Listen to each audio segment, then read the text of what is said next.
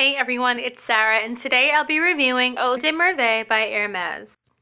This woodsy oriental scent was released in 2004. It's a rich oriental and herbal fragrance with a zesty twist.